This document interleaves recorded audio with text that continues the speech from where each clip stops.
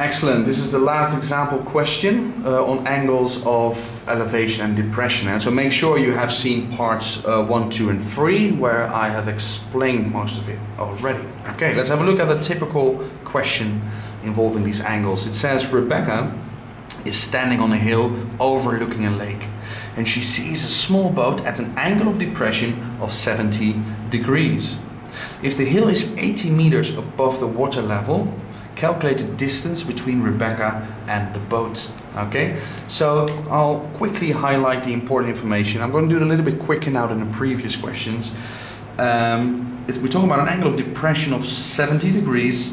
The hill is 80 meters above the water level and we have to calculate the distance between Rebecca and the boat. Okay, and with these questions you're trying to create your own right angle triangle. And therefore it's crucial that you draw a picture, yeah, of the situation. So we have the water, yeah, and then we have a hill, okay, and they said the height of the hill is 80 meters, it was 80 meters above sea level, so that one is 80 meters, and Rebecca is standing there at the top. And then they say, well, she sees, just get the question here again, a small boat at an angle of depression of 70 degrees. So that boat, which is here somewhere in the water, let's say it's there, B, I can draw that line, and as you can see now, I have a right angle triangle. You see that? It's a right angle triangle. There we go. And now some of you are going to say, oh, so this angle is 70 degrees, the angle of depression. No, it is wrong, and that is a typical mistake students make. Yeah? Don't go too quick. Remember that angle of depression is the angle below the horizontal. So let's draw the horizontal like this. Yeah? So the angle of depression is this angle. Now I know this is a sketch because it doesn't look like 70 degrees, but it is actually 70 degrees according to the question. So the angle I'm interested in, the one in my triangle, is actually 90 minus 70. So that one will be 20 degrees. Yeah? Or you could have said that this angle is also 70 degrees. Anyway, angles of depression, be careful.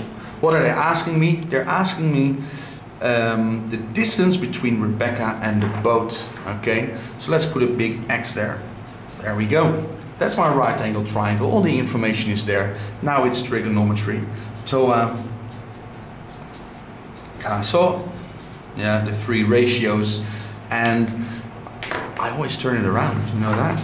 Because I have to decide which ratio to use. So I want to be in my angle, I'm physically there, and I have the adjacent, because I've got to identify my sides at the adjacent and the hypotenuse. I'm looking for the hypotenuse.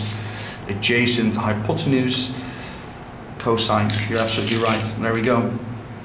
Cosine of 20 degrees equals the adjacent over the hypotenuse. Yeah, now my unknown is in the denominator, so I have to do one extra step, rearranging it, times both sides by x to get rid of that fraction. And then I divide both sides by the cosine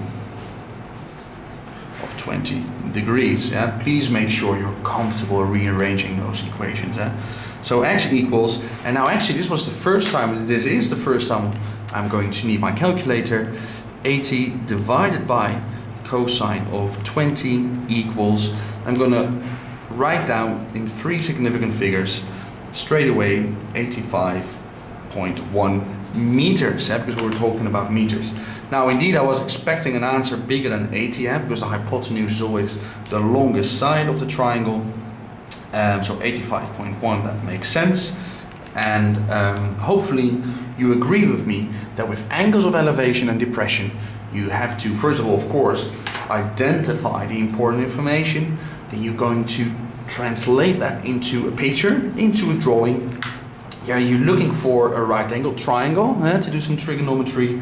You choose the correct or the appropriate ratio and you work it out. X equals 85.1 meters. I hope that was useful. Ask me a question if you have any and I'll try to help you. See you soon.